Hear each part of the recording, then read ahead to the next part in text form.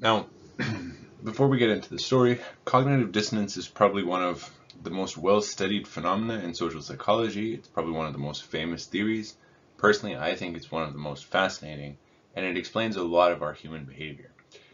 That being said, when individuals learn about cognitive dissonance, there's incredible resistance to the idea that these mechanisms could be at play in ourselves as well.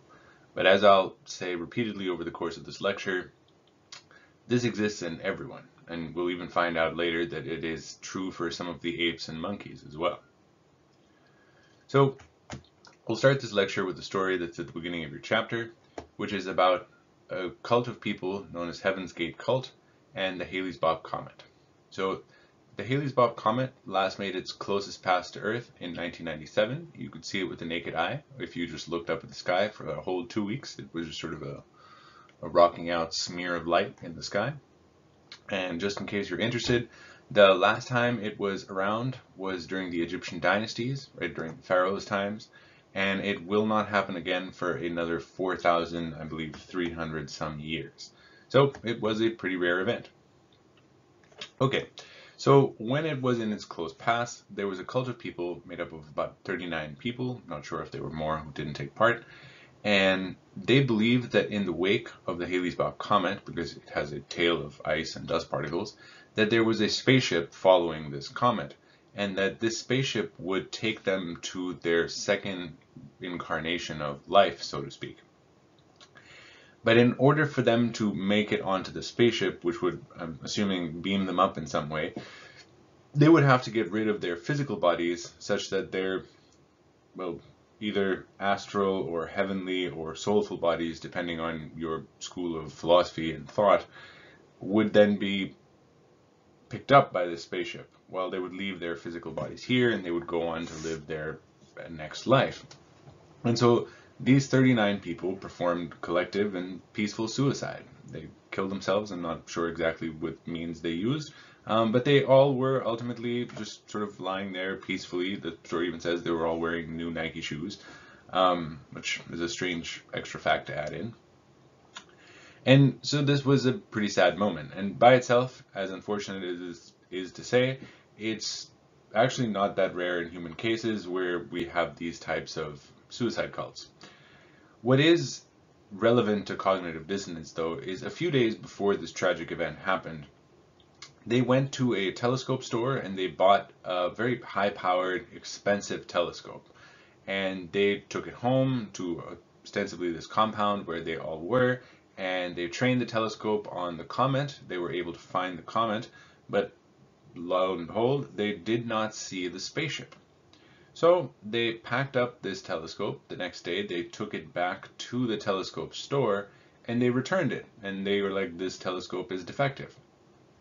And of course, the person who sold it to them was a little bit confused because they asked them, well, didn't you find the comet? And they were like, yeah, we had no trouble finding the comet.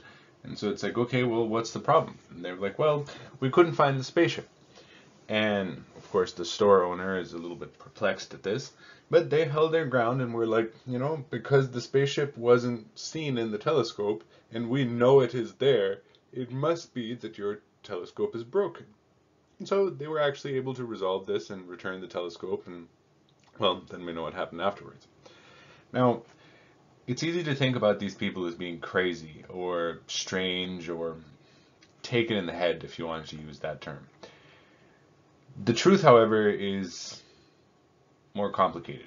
These people were defined by people who knew them, their neighbors, their family members, as being relatively normal, that they were reasonable people, they were relatively rational and kind and pleasant, not what you would think of someone when we have the stereotypical image of someone who has a tinfoil hat predicting the end of the world. And really what we're going to talk about here today in this lecture is the idea of how our beliefs and attitudes and even our actions can change the way we perceive and think about the world, and what parts of the world or the information in it actually make it into our minds and which ones are just discredited automatically.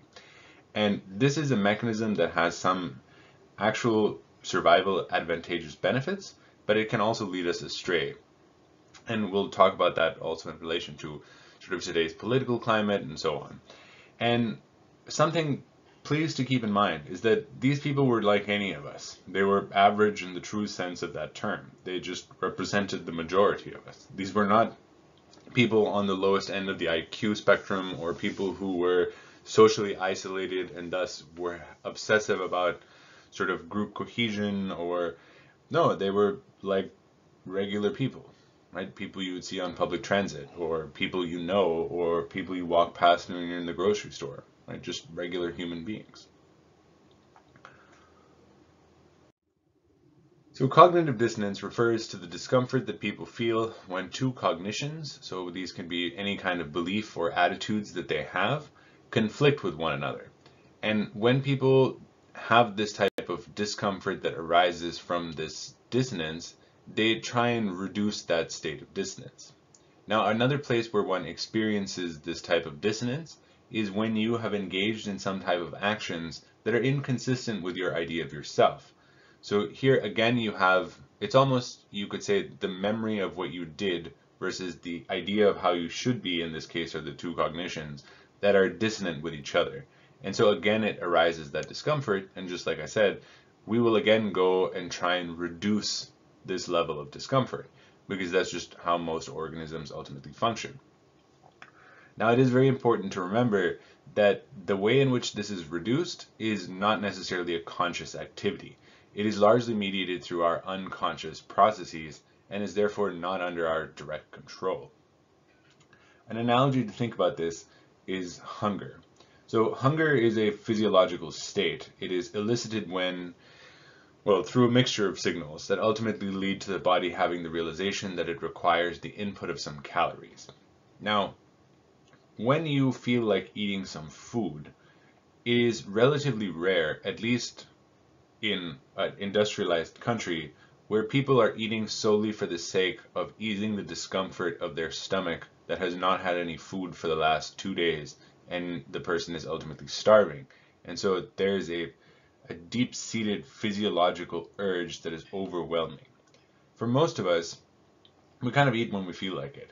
We feel like eating a banana or some oatmeal or whatever it is that you feel like eating, and we go for it and we just eat it. And when asked about it, we just think to ourselves, oh yeah, it'd be nice to eat this thing. But we don't really think about it in terms of reducing some type of discomfort.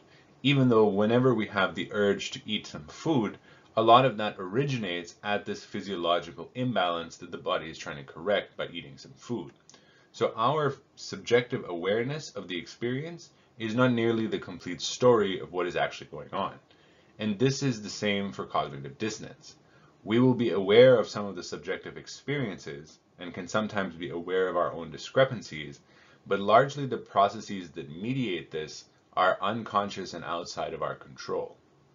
Now also just a note, I don't mean unconscious like you've been hit in the back of the head with a stick and you're just kind of lying there, right? Unconscious in the sense of the parts of your brain that you don't directly have access to, right? You don't see the various lines and crosses in the world as your brain is processing them. You just see letters, right? Words even. So some of the ways in which we reduce dissonance, the first and probably the healthiest and most straightforward of them is that we just reduce one of the behaviors that arose or arises some of these dissonant cognitions. And an example of this would be if I want to be a healthy person and I find myself smoking, this is going to arouse dissonance because I have the cognition of wanting to be healthy and I have the cognition of realizing that I'm smoking cigarettes, which is an unhealthy behavior. And doing an unhealthy behavior while you want to be a healthy person are two incompatible cognitions, and this will cause some degree of discomfort.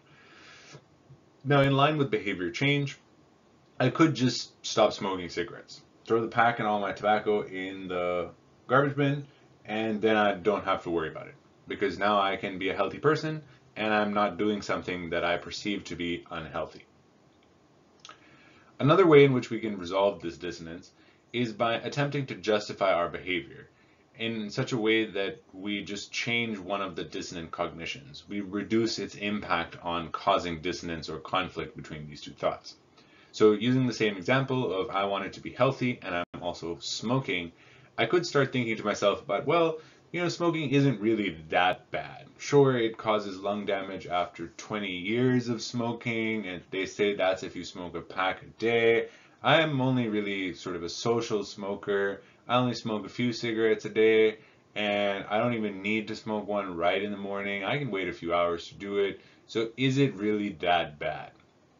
And in this way, you're reducing the conflict between ending up being a smoker and wanting to be a healthy person because smoking isn't that bad anymore and therefore isn't conflicting as strongly with the desire to be a healthy person.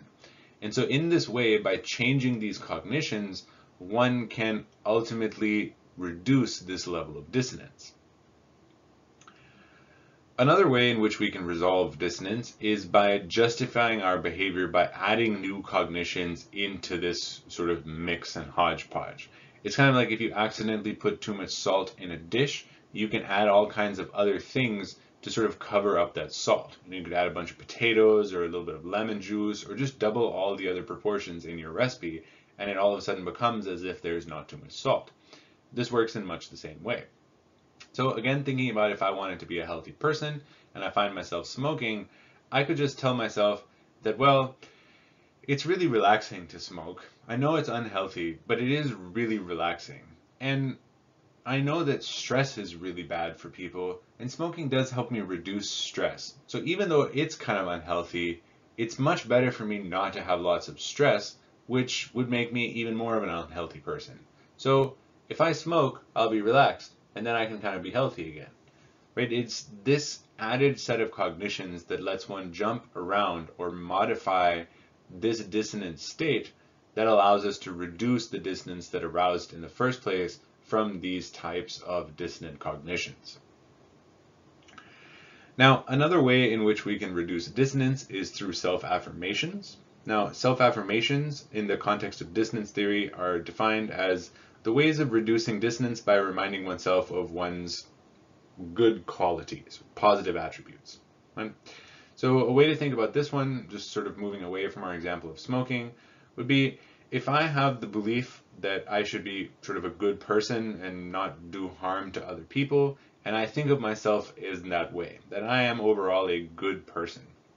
And so I get into a fight with one of my friends, and I'm really mean to them because, I'm angry and we're in a fight, and it's just like, how could you not understand my feelings? And yeah, and then you're just sort of mean to them.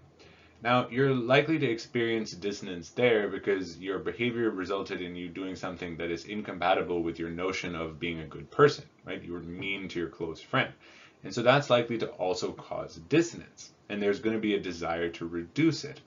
And so one way in which people can do this is they might start spending some time thinking about completely unrelated things that are in relation to themselves, and they can use that to resolve this dissonance. For example, I could be sitting there being like, I'm a good person, but I was so mean to my friend. But, I donate a lot to charity, and I do that regularly. And by the way, I'm an excellent cook too, and I occasionally give my food to other people and cook for my friends. So how bad could I be? Yeah, I was mean, but that doesn't mean I'm not a good person. Right? So you basically use a way of patting yourself on the back and focusing on other unrelated good qualities about yourself in order to get around this state of dissonance.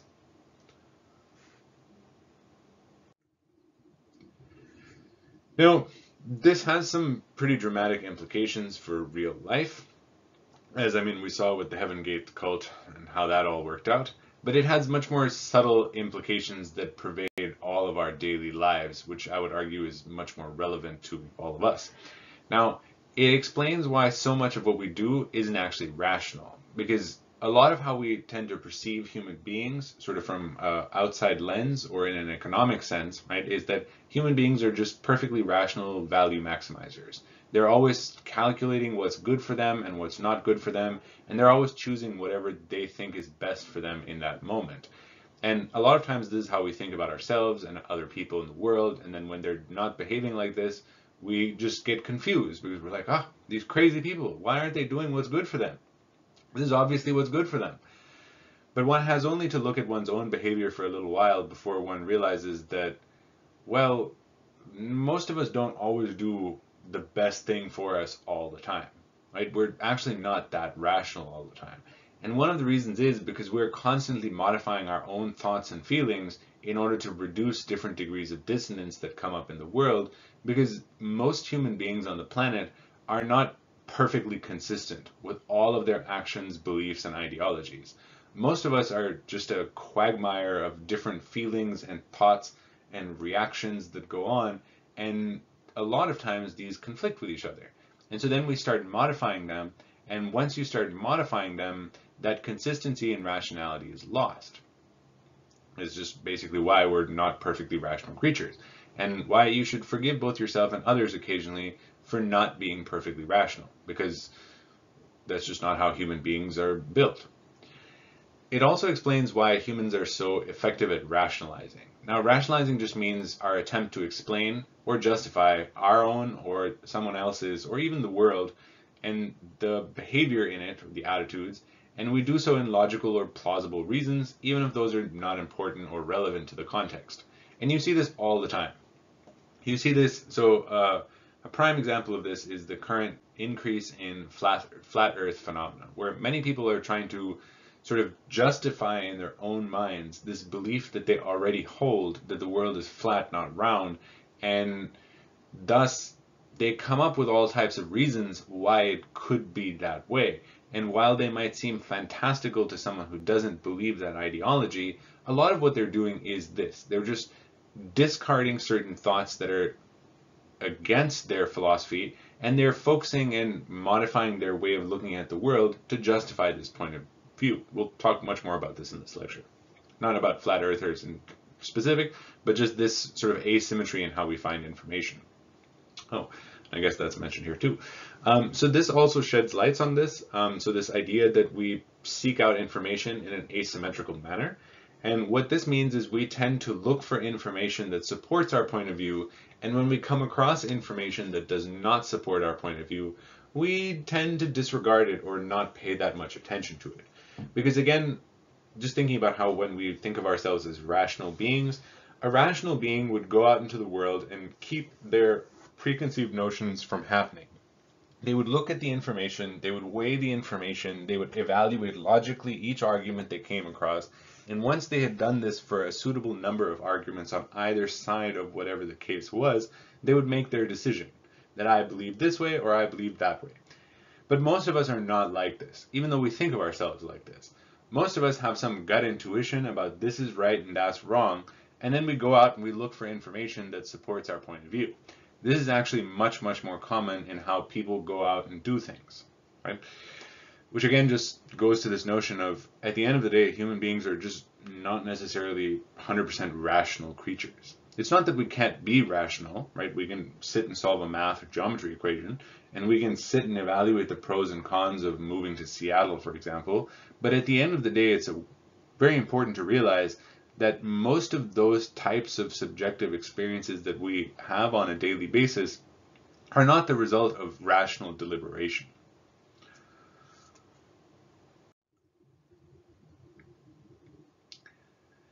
Now, there are lots of empirical demonstrations to show exactly this. This last topic we talked about this asymmetry of information. So a lot of experiments have looked at how we pay attention to arguments and the supporting pieces of evidence, and how much attention we devote to them, and how critically we examine them, and there's a whole myriad of these types of studies. And so let's just imagine that a person, you can imagine yourself here or not as you wish, is presented with a series of arguments on either side of a position, right? So hypothetically, this is what debates are all about. And these things can be things that they care a lot about, stuff in today's world about, like, let's say, gun control or capital punishment or abortion rights or climate change and what we should do about it. And for most of these things, people have pretty strong opinions one way or another. Yes, no, yes, no, yes, no, as however they feel like that fits with them. And what they would do in these studies is they pick one of these topics and then they bring out some arguments on both sides. Some good arguments for pro, some good arguments for con, some bad arguments for pro, and some bad arguments for con. And the idea of evaluating good and bad arguments here is not just how well you think they're good or bad, but rather the way that they're logically sound and coherent and actually relevant to the topic at hand. And so then they would look at how people evaluated and remembered these different points of view or arguments on either side of this argument. And what they found is people tend to remember the good arguments that support their position, and they remember the bad arguments that oppose their position. And think about what this does. It allows you to say, my argument has good support behind it, and your argument is stupid, because that's the best you've got. Even though there are an equal number of these types of pieces of information presented on both. Because it would arouse dissonance in our own state of mind if you're like, okay, I believe that whatever this thing happens to be, but here's an argument for it that's not really a very good argument at all. In fact, this is a pretty dumb argument, and this is in support of my point of view, but wait, does that mean my point of view is dumb? No. But maybe, and this is an uncomfortable state of mind to be in, because most people don't actually like their points of view to be challenged, no matter how much we espouse and talk about free expression and talking to each other and debate is a great way to resolve issues. Yeah, a lot of us say this, but a lot of people don't like it when someone actually questions their beliefs and ideologies. And many people don't want to consider that they might be wrong. And this is, again, just how human beings are. And so being confronted with bad arguments for your position causes us to feel this state of discomfort. Exactly in the same way as being presented with really good arguments for the opposing point of view. We don't like that either, because all of a sudden you're like, wait, there's merit for this other point of view? No, they're stupid, but wait, this makes a lot of logical sense. But no, I hate them. And then you're just stuck again in this position. And so one of the most convenient ways to resolve this dissonance is to just modify your own memories. And again, remember, you're not doing this consciously, right? You're not actually going and sorting through your file cabinet being like, haha, let's just shred this memory. Woo! No, it doesn't work like this. It's automatically happening. And now, so you get this asymmetry in what parts you remember. And this is true for how we devote attention to these types of arguments. We devote much more attention to the good arguments on our side and the bad arguments opposing than we do on the other two. And this is the same for how much we critically evaluate them. We're much more critical of opposing points of view than we are our own, right? So this bias exists in all different types of ways. Now, one other point to make note of is that not all arguments will have all four, or situations will have all four of these types of arguments, right? Sometimes there will not be good arguments for something or bad arguments for something. And again, I don't mean this about our subjective feelings, just in the sense of logical soundness of those arguments. But this doesn't stop the asymmetry from happening, right? So let's say that there are no good arguments for my position, but the opposing side has both good and bad arguments. I will just not even think about my own side, and I will just focus on the bad arguments of theirs and be like, well, your arguments are stupid, and so you can't be right, even though I have no good ones on my side. And so in this same way, that asymmetry will continue to exist, right? So if I have good arguments and bad ones on my side, and they only have good arguments on the opposing side, I do the same thing. I just focus on the good arguments of mine and be like, you don't really have any arguments, even though there are good arguments there. And again, not like 100% of like you read it and you're just like, whoo, it never even made it into my mind. It's just over time, if you're asked to think about these arguments at some later point when it's not on a post-it note in front of you, chances are those ones that conflict or cause dissonance will just be more ethereal and less solid than the ones that support your point of view. Now, I've been saying this a bunch, but just to bring it back to the forefront again, these processes are largely unconscious. They're happening outside of our direct control. And in a lot of ways, this actually is helpful to us. Now, and this is best considered through the idea of impact bias, and this is related to affective forecasting and sort of the negative aspect of affective forecasting in terms of valence. And it refers to our tendency to consistently overestimate both the intensity and duration of negative emotional states. This just means that if I think something bad will happen, I oftentimes think I will feel bad for longer than I will feel it, and I will feel bad much more severely than I might actually feel it. And this is just a consistent overestimation. Now, it could well be that we're not actually overestimating, but we have brain mechanisms that actually modify how we think about that situation that caused us to feel bad in the first place. And that modification of how we think about it ends up making us feel less bad, which makes it resolve itself that much quicker. Right? And so in this way, this is actually quite an adaptive process because it keeps us from wallowing necessarily in our bad feelings. And so a way to think about this is, imagine you are worried about maybe getting rejected by a crush or not getting a dream job that you apply for. A lot of times before this moment has happened, we can be really worried about these things. You think your life could be not literally over, but sometimes it feels like it if your crush of long time says no to you when you're finally working up the courage to ask them out, or even this dream job that you're like, this is just going to make my whole life worth it, but if I don't get it, I'm going to feel like shit forever, basically. And then you go for it, right? You ask the person out or you apply for the job. And let's say they reject you in both cases, right? You don't get the date, you don't get the job. And now you're going to feel pretty shitty right in that moment. But now think about what happens after and try and find analogs to this in your own life. Chances are people tend to think to themselves, well, I was really crushing on them really hard, but maybe they weren't quite the right person for me. I think I might find somebody who is more simpatico with me or is more right for me, or it just means it wasn't meant to be, right? And so all of these are ways to reduce, in a way, how much value that crush had. And by reducing the value of that crush, you no longer feel as bad because it wasn't such a big deal in the first place. Like, it still feels bad, but just not as bad as you originally thought it would be. Same logic with the job, right? You thought it was a dream job, it was crushing not to get the job, but afterwards one starts to think, well, that boss was a dick, and working with them would suck, and I actually think that there's another job that would be so much better, and this might allow me to travel for a while. And so was it really even my dream job? And maybe I rushed into it, maybe my parents were telling me I should, maybe my significant others were putting pressure on me. Now that I think about it, it wasn't really my dream job. And in exactly this way, you reduce the value of the job, which reduces how negative you're feeling about the situation. Now, in this manner, this is actually incredibly helpful because if you were always feeling really bad in the way that you expect to feel bad about certain situations, it would be pretty hard to live a lot of cases of life, especially in the early days of humanity when, disease is really relevant right now, but it's only relatively recently that we even have antibiotics and the notion of creating antivirals. If you think about a couple hundred years ago, and then even worse to several thousand years ago, it was kind of your luck basically, and you tried to eat some food if you were privileged enough to eat that food. But a lot of bad shit happened to people for pretty much no reason.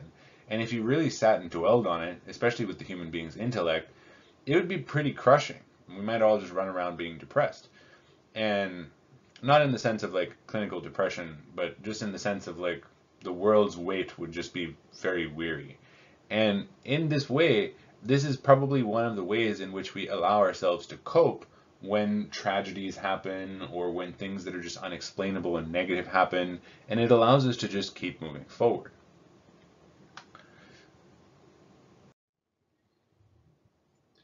So one of the places where one sees dissonance the most, well, maybe not necessarily the most, but rather where the discomfort is the most, is when one of the dissonant cognitions is about oneself.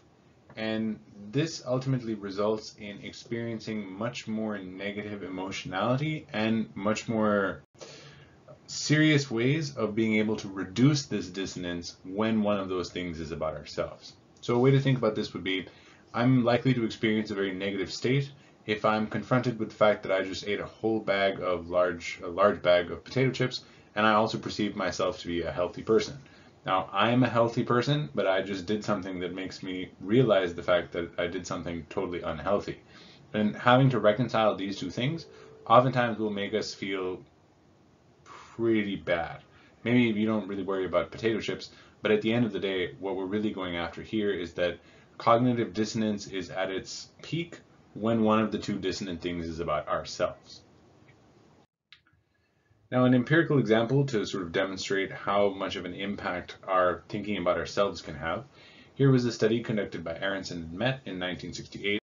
The paper is called Dissonance Behavior as a Function of Differential Levels of Induced Self-Esteem. So here you had participants come in and they were sorted into 3 different groups.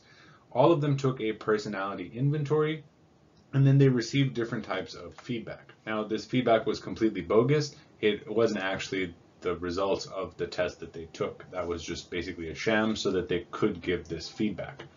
So a third of the people were given positive feedback to boost their self-esteem, sort of how they think about themselves. And they were told stuff like, you're interesting and you're deep and you seem mature for your age and stuff like that. Another third of people were told something negative about themselves, that they're completely uninteresting, they're boring compared to the average, they're not really going to do very much according to their personality, and so on and so forth. The remaining third received no feedback whatsoever, and they served as a control. So the idea here is that you're getting people to think negatively about themselves. That's sort of their cognition right now about themselves. And then also you have some who you're boosting that self-esteem, thereby making their view of themselves more positive. So after receiving this feedback, they took part in another quote-unquote unrelated study, even though it was part of the same study. And in this, they played a card game, and they were actually given the opportunity to cheat in this card game against their sort of hypothetical opponents, and this would allow them to win a bunch of money. But in order to win the money, they would have to cheat. And so they looked at how frequently did people cheat, and did the condition of their feedback make any difference to their likelihood of cheating. Now, it should be said that in all groups, some people cheated and other people did not. That's just kind of how it went. That being said, the people who were in the positive self-esteem condition actually cheated the least, while people in the low self-esteem condition cheated the most. Now, please don't take this to mean that if you have high self-esteem, you're a good person, and if you have low self-esteem, you're a bad person. That's not what we're talking about here. So think about this in terms of cognitive dissonance. If you're cheating, chances are you don't think cheating is a good behavior. Now, if I've just boosted your self-esteem, chances are you think more highly of yourself, and most of those are related to generally positive or good attributes. So if you're thinking more highly of yourself and you have the temptation to cheat, that's going to be pretty dissonant. And this might actually result in you cheating less because it doesn't fit with this current state of mind of being a really good and high esteemed person. Whereas the opposite is true if your self-esteem takes a huge hit, right? It's here now, I'm maybe not that great a person because I was basically told I was uninteresting and not really going to amount to anything and yada, yada, yada. Not saying it's true, right? Just this is what they induced in that person at this moment. And now when they have the opportunity to cheat, which is technically speaking wrong, they in their own minds don't have as big a divide between being in a relatively negative state of mind and then cheating, because in their view, or if one was to just look at it, if I'm kind of a meh person as it is, what's the big deal if I cheat a little bit? It's not like it's that big a deal, right?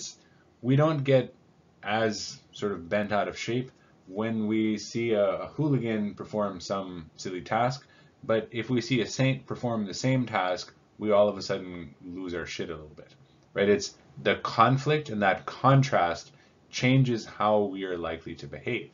And so here you're seeing that when you modify how someone is looking at themselves, it will actually change their behavior in a meaningful way, right? This is something, cheating behavior is nothing to take lightly.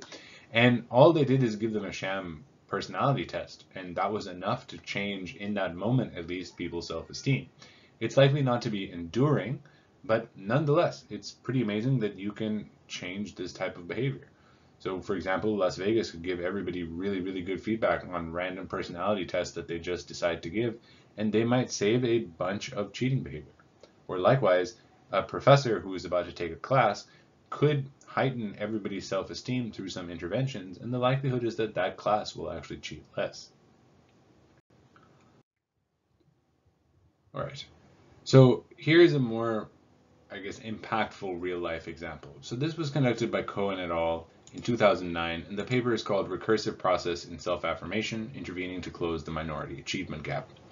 Now, what they're talking about the minority achievement gap is specifically about academics, but one sees this in lots of different domains, that a marginalized community, if they have certain types of negative stereotypes around them and that is manifested in the world in which they live, the community will tend to internalize some of those negative stereotypes. It's unfortunate, but it is something that seems to happen. It's the same way as if you have abusive parents who continually tell their children that they don't really have much worth.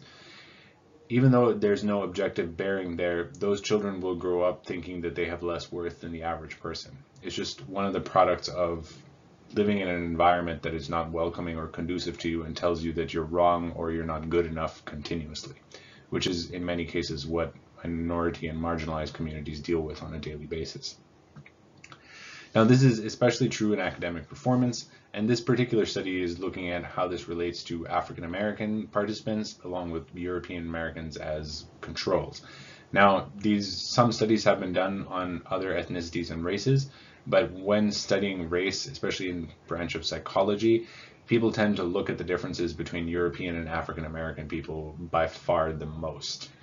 The others are gaining some traction in literature, but still tend to be absent compared to these two.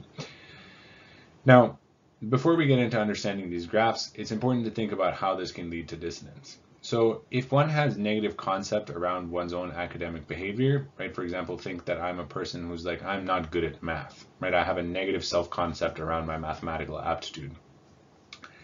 If I'm working really hard to get better at math, this is going to likely cause dissonance, because if you're just not good at math inherently, why would you spend time practicing? At best, you're just a foolish person for wasting your time practicing something that can never be better. And at worst, you'll tend to think, why am I even doing this to myself? All I'm doing is proving to myself over and over how bad I am at math. And this will cause a lot of dissonant behavior.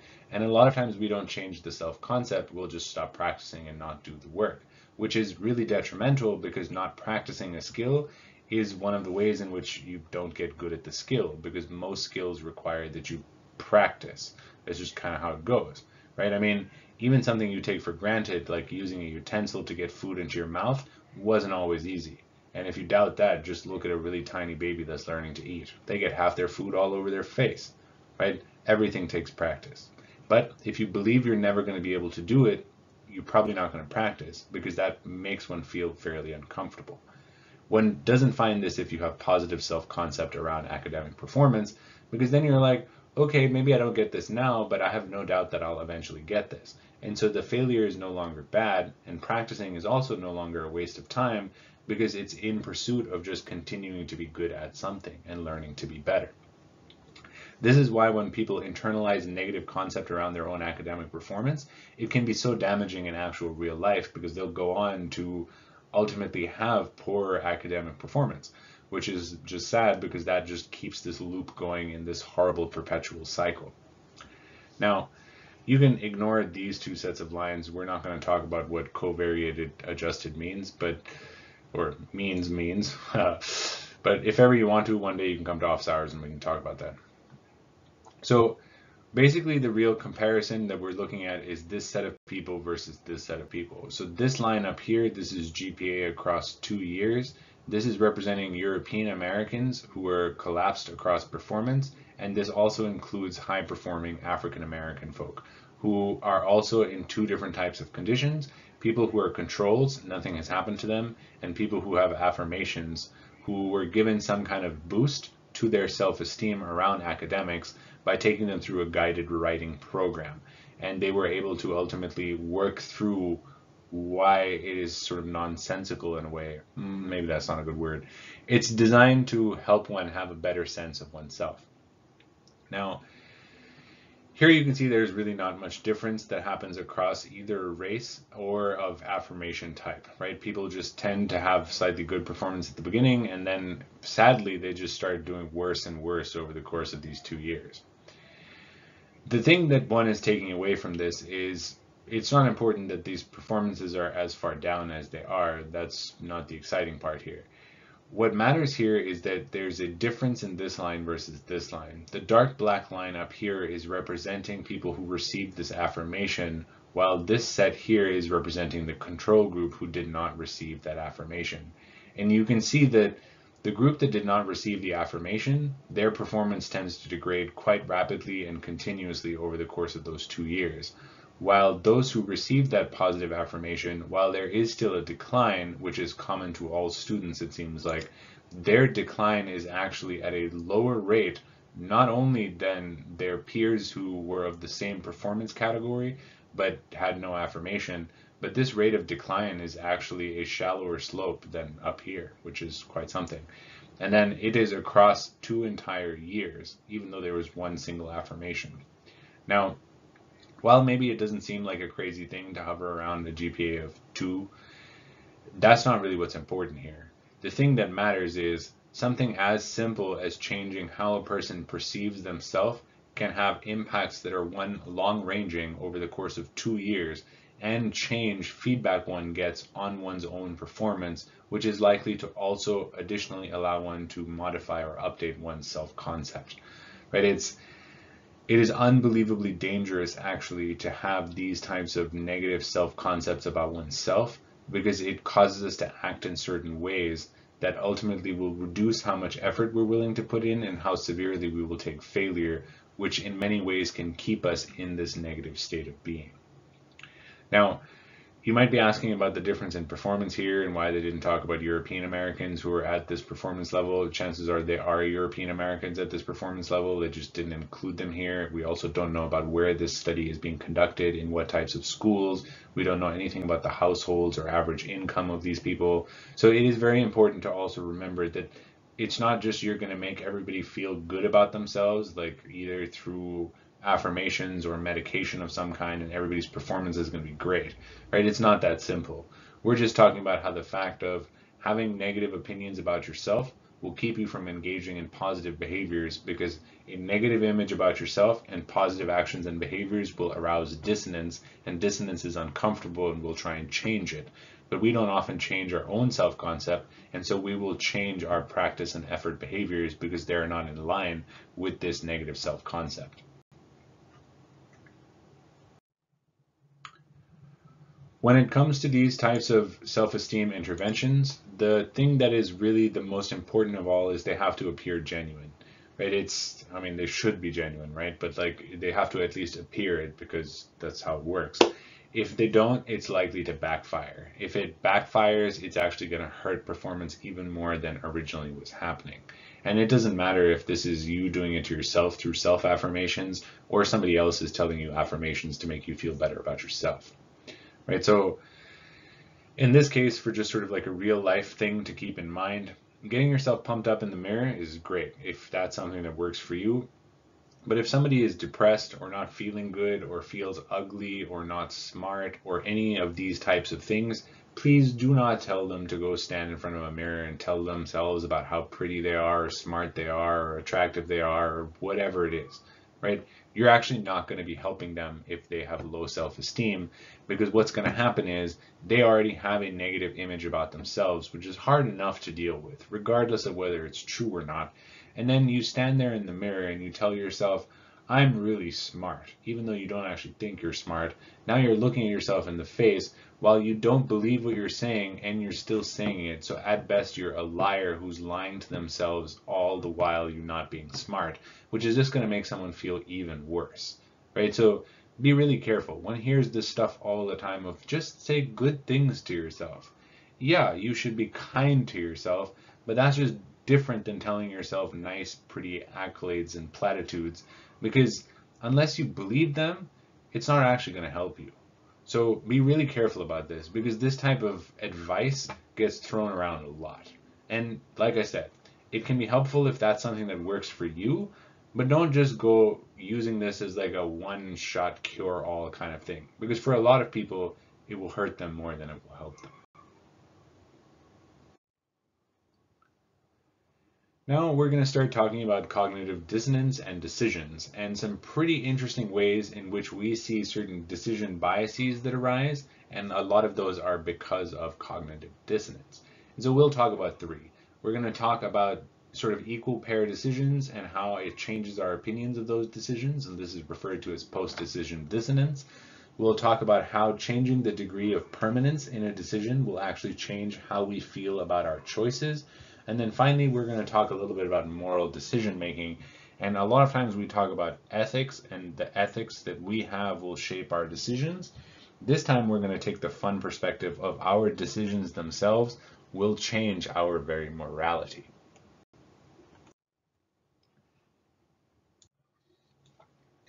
So post-decision dissonance refers to the dissonance that's aroused after making a decision, typically between two very equally valued options.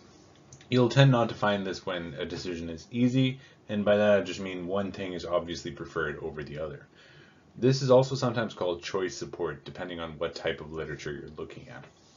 So one of the most famous and original of these was conducted by Breham in 1956, and the paper is called Post-Decision Changes in the Desirability of Alternatives.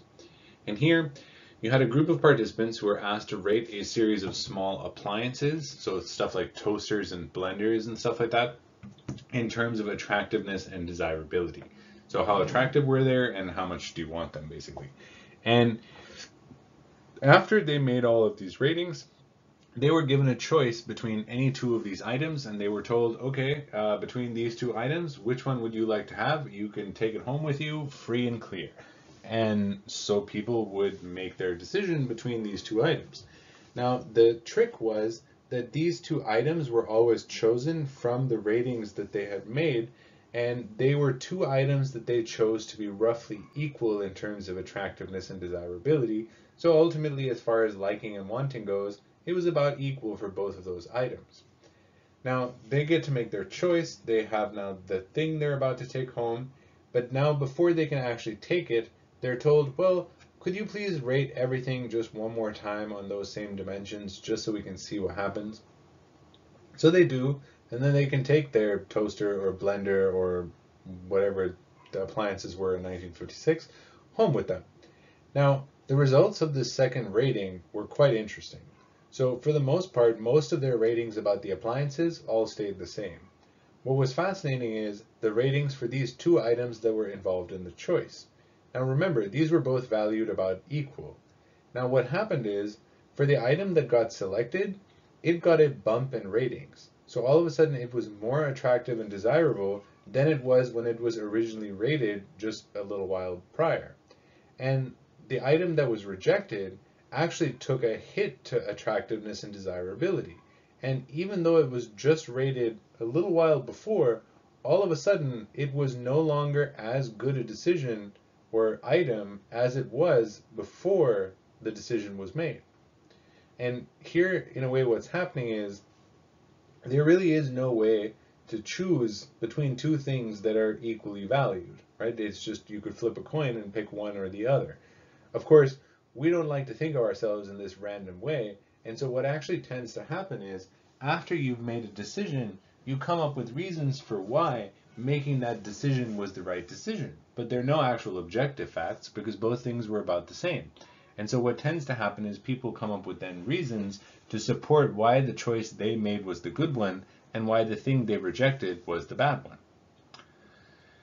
Now, in a real life context for all of you to take is that while it is exceedingly important, really, I think, to think about your decisions and to make informed decisions, if you're making life decisions, stuff like where to go for graduate school or whether to move to a different city to live or to take this or that job, and you kind of value a couple options equally and you're kind of stuck, don't worry about it so much because you'll choose one, well, hopefully you'll choose one, and after you make your choice and you go for it, your brain is going to convince you that that was the right decision to make all along and the other one was totally not. And since you'll never really know, there's no sense in worrying about it. So if you find yourself stuck in a set of decisions that are basically the same regardless of whether you go this way or that way, it might not hurt you to just flip a coin and go for it. Now, when it comes to decision permanence, there are some interesting differences that happen in how we think about our decisions after the fact. Now, research has indicated that the degree to which a decision is perceived as permanent has a strong impact on how we feel about the decisions that we're going to make and have had made already. So Knox and Inkster in 1968 have a paper called Post-Decision Dissonance at Post-Time. And this study was conducted at a horse race gambling track. And they basically stayed outside a $2 bet window. And what this means is just this window particularly catered to $2 bets. And so you could only make bets that were $2. You couldn't add or take away from this. It was just, you went, you bet $2 on something, and then you were like, okay, great. Now, what they wanted to know was how confident people were in their bets, right? Which horse they chose to win or to be third or however that works. And they wanted to know how confident people were. The two conditions are, they asked half the people how confident they were that their horse would win or whatever they're betting on right before they made their bets. So they're walking up to the window, but not quite at the window when they're stopped by the researcher to be like, yo, how sure are you? The other half of people, they asked them right after they made their bets. So they just go place their bet, they turn around to walk away, and the researcher is like, yo, how sure are you that you're going to win? Or whatever. Right? So all that's different is right before and after. And it's unlikely that anything is changing with the significant odds of the horse races within that couple of minutes that someone made their bet. The crazy thing is, it turns out that people are much more sure about their bet after they've made the decision than before they've made the decision, which is pretty wild, right? And one of the ways in which this can be explained via dissonance is that before you've made a decision, you could still change it, right? You can go this way or that way. But after you've made your decision, you can't change it anymore. And if you start to second guess yourself, well, that's not going to feel so great because you're just basically questioning your own decision-making capabilities. And so one way in which you can reduce the degree to which you question yourself is to just make yourself feel more sure about the decision you made. Because the more sure you feel about the decision, the less you have to question yourself. And the less you question yourself, the less likely you are to feel uncomfortable questioning the fact that maybe you didn't make a good decision. And so decisions that can't be taken back, we tend to feel much more sure about the action that we took, regardless of whether that was a good action or not. Now again, please, it's important to know that we're not speaking about every single human being, right? There are some people who will make an irrevocable decision and feel like shit afterwards because they're like, did I do the right thing or not? And that's normal. That happens to people too, right? What we're talking about is on averages here. For most people in most decision-making scenarios, the more permanent it is, the more sure we'll feel about the decisions we had to make in that context.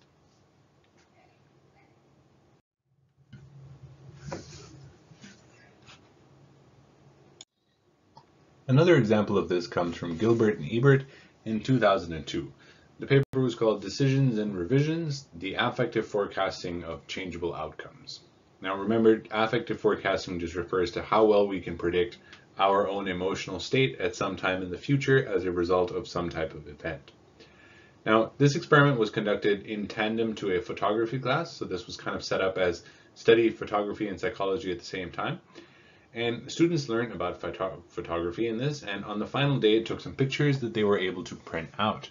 And they printed out 2 photos that they liked, and the important thing here is that on average, they liked the 2 photos they printed out equally. They were allowed to keep one of those photos, though they were told that the other photo would be kept by the department. Now, half of the people were told that the photo that they chose, that would be it. They could have no take-back, so to speak. While for the other half, they were told that they would be able to call in a week later and say, you know, I'm not that happy with my photograph and I would like to exchange my photo. So they all take their one photo, they head home. A few days later, the experimenters call everybody. And they're like, okay, how happy are you with your photograph?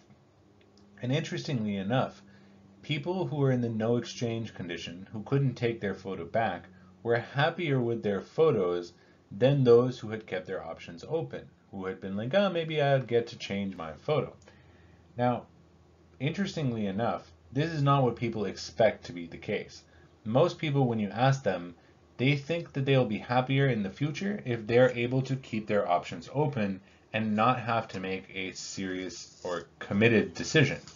Whereas it turns out, when one tends to make decisions that you can't take back, we are ultimately happier with those decisions on average. Now, of course, this is not true of every single decision. There are some decisions that we all wish we could take back, but that's just how it is, right? But again, on average, when you're able to keep returning something, you're probably not going to like that thing as much as if you have to just pick and buy something. And again, the reason this is happening is due to dissonance, right? Something you cannot take back, you have to justify why you chose it in the first place. And the most likely way in which to do that is to convince yourself that it was worth it in the first place, right? This is why if you are fooling around in relationships and the idea is you're keeping your options open constantly and not actually making a decision, your chances are will never like any of those people as much as if you actually make a committed decision. Not saying you shouldn't fool around if that's your thing, but just note that at the end of the day, that's probably not going to make you as happy as choosing one person if monogamy is the thing that you're into. Because not everybody is into monogamy, right? For some people, polyamory is a wonderful way to live their lives, but they're not actually fooling around keeping their options open. They just have committed relationships with more than one person. It's not the same thing. This does lead also this similar fact to a type of sales pitch, scam, scheme called lowballing. This refers to the strategy whereby salespeople induce a customer to agree to a purchase for an item at a low cost and then subsequently say that there was a mistake that it was at this low cost and the actual cost is a little bit higher than what people originally thought it was going to be. Now, this works through three ultimate mechanisms, and it is unbelievably effective actually, which is a little too bad. But hopefully after learning this, you will be sort of forewarned and defended against. Now, the way it works, imagine you're at a car dealership, because that's where this originated in my understanding at least. You go in, you're committed to buying a car, let's say it's a Toyota or a Ferrari, okay, whatever. Um, you go in, you get a car, you're there for this car, you've looked it around, you've priced it out, you're like, okay, let me check. And the salesperson is like, you know what? For you, the price of this is going to be $500 cheaper than it is what you expected, what's listed as, what's everywhere else. And you're like, holy shit, that's great. I'm about to get $500 off on this car. Go me. And so then the person says to you, well, okay, so can you write a down payment check now that I can go show the manager that you're a serious customer and that way I can get you the discount? And so you're like, okay, here's the check for a couple grand on the Honda or a couple tens of thousands for the Ferrari or whatever the heck those cost. And the person goes into the back of the showroom, spends a little time, probably just drinking a cup of coffee or something, comes back out with a sort of sad look on their face.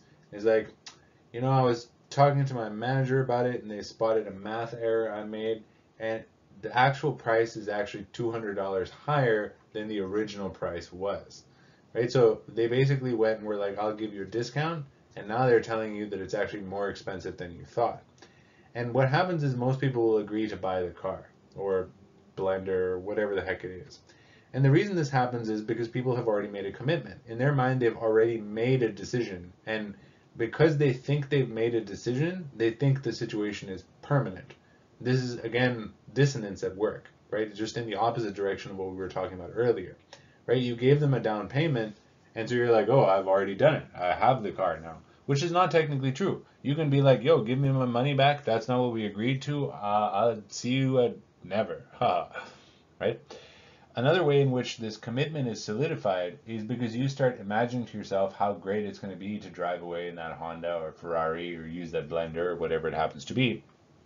And once you've already started imagining all the things you're going to do with whatever the thing is later that afternoon, in your mind you've already made the decision. And it's even harder to then say, you know, actually, I'm not going to buy this product right now.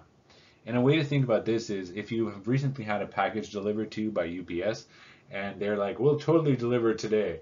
And then they don't deliver it that day and it shows up the next day. Normally we're pretty peeved about this and are like, come on, you said you were going to deliver it. I was looking forward to playing with whatever it is you order. Instead of if they had just in the original time and said like, you know, we're sorry, we're not going to be able to ship it in 5 days, it's going to take 6 days. You'd be way less mad if they just told you, it'll take 6 days, a day extra, assuming it's not time sensitive, than if it comes to the day where you think you're going to get it and then you don't get it. as soon as you start imagining you're going to have something, it's a real letdown not to get it, which is just what makes that commitment seem even stronger. Finally, this only works if the inflated price is a little bit higher than what the standard market price was, right? If you make a Honda all of a sudden be $2 million, it's not going to work, right? But be aware that this is a strategy that gets used in sales and marketing all the time, right?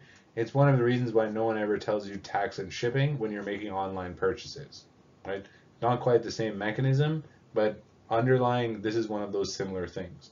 Or why stuff that's $9.99 is easier for us to buy than something that's $10 whole, right? It just seems less. And we convince ourselves we're getting a deal. Because ultimately, we do a lot of work behind the scenes convincing ourselves of all types of things. Finally, let's talk a little bit about moral decision making.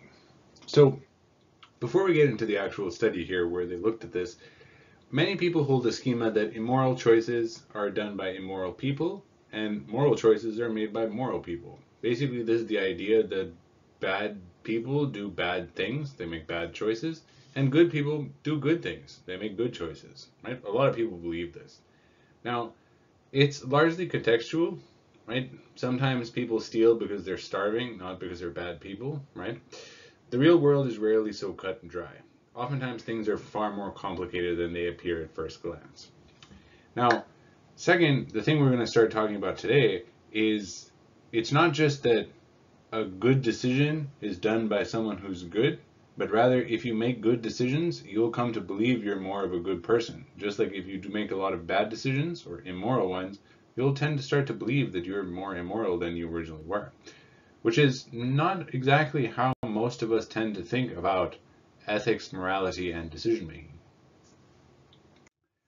So here's an example where Mills in 1958 conducted a study with sixth graders, a lot of sixth graders, so a total of 20 classes of them. The paper itself is called Changes in Moral Attitudes Following Temptation. And so the way this worked is all of these students were given questionnaires that evaluated how they felt about cheating. So some were like, I hate cheating, others were like, cheating's not that bad, and probably most of them were kind of in the middle where it's like, there'd be times, sure, but I don't think it's that great. After they had given their attitude questionnaire, they were put in a situation where they had to take a highly competitive test. This consisted basically of certain types of number guessing and dot guessing, which don't sound like that complicated guesses, but they were designed to be catchable in terms of cheating, which we'll talk about in a second. So they were highly competitive in that you got prizes for your performance. You could basically lose all of your effort if you made even small mistakes. So it was pretty high stakes. And you got some cool prizes. I think they even gave these sixth graders $5, which might not seem like a lot to you because that's how much like a coffee costs sometimes. But in 1958, that was a big deal, and they could probably buy candy to their heart's content at that time again, of course. So it's made kind of competitive. Not everybody can win. In fact, only very few people can win.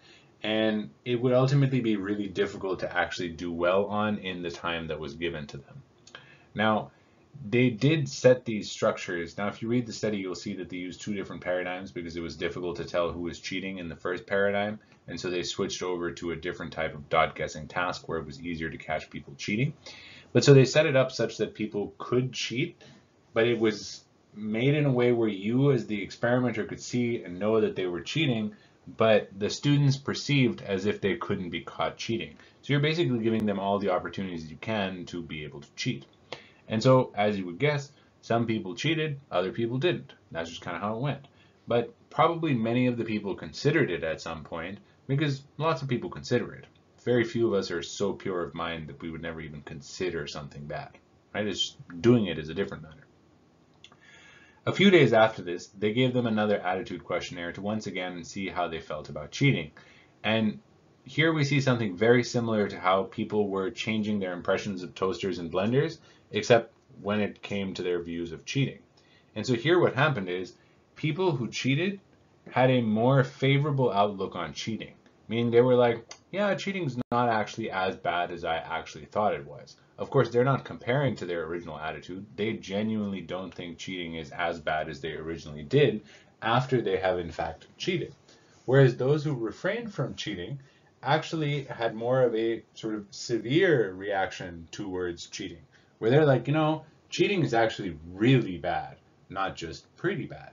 And in this way, the decisions that they make will actually change their attitudes and beliefs. And in this case, their very moral structures.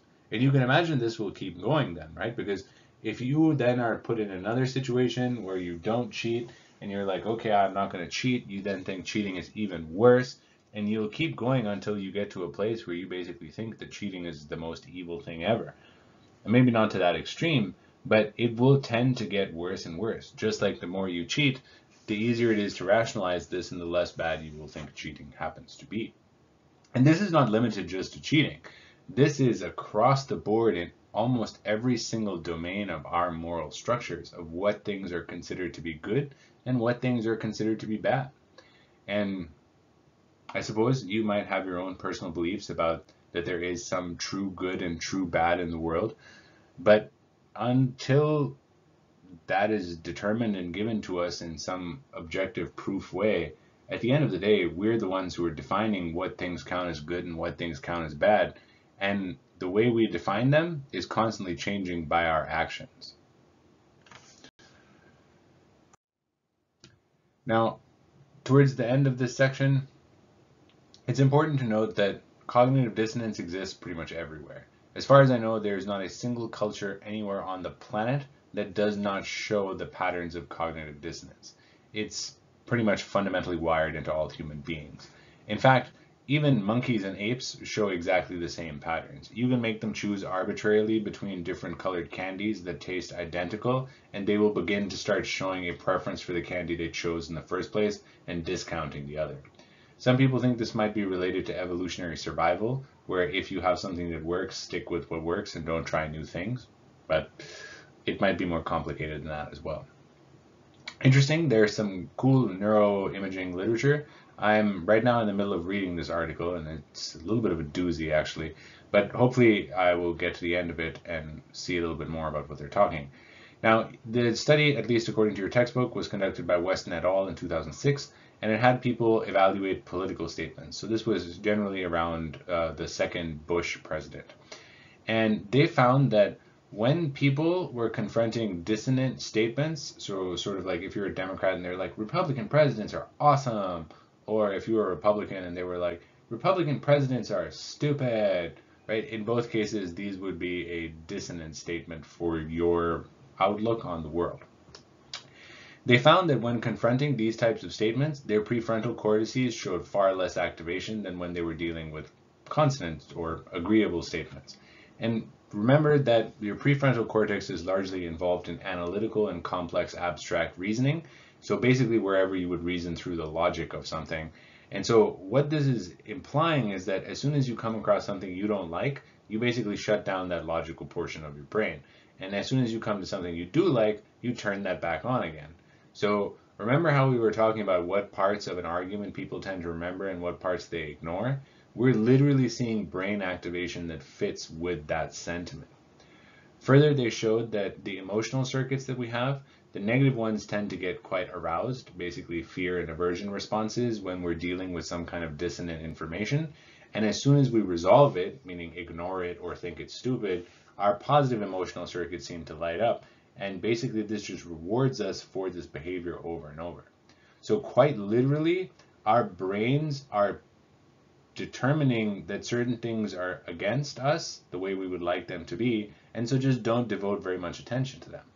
And I would ask you to consider this in terms of today's political climate, where basically both sides are just ready to throw shit at each other without saying any words anymore. And perhaps it is worth considering how much of the fact that we are no longer paying any attention whatsoever to actual arguments on either side of the divide, and instead it's just let our negative hatreds for each other overwhelm everything, because no one is actually talking anymore about the logic of being on one side or the other. All it is anymore is just two sides with two groups of people. And well, to be frank, that's not really a good way to run one country. Finally, about culture, the one difference that we do see across the board is there are different types of attitudes and beliefs that lead to the dissonant behaviors or the arousal of dissonance and then behaviors to resolve them. But at the end of the day, dissonance exists everywhere. It's just kind of the things that get it going the most are slightly different. For example, in the West, we tend to have high degrees of dissonance when it's related to something about ourselves, whereas in the East, that tends to be not as highly as a dissonance arousing situation. Yet when someone has a dissonant belief or attitude around the group in an Eastern or holistic country, that tends to arouse much more dissonance than it does in the West. Not that both don't arouse dissonance, it's just asymmetrical in how much it causes. But ultimately, cognitive dissonance is found everywhere. And it is one of the reasons or mechanisms by which we will convince ourselves that we're not as susceptible to cognitive dissonance as everybody else. Because then we have to confront our own limitations, and no one likes to do that, and it makes us feel uncomfortable. And so we will use cognitive dissonance to perpetually make ourselves feel like we're not as susceptible to cognitive dissonance, which is a crazy type of irony. But hey, the more you know.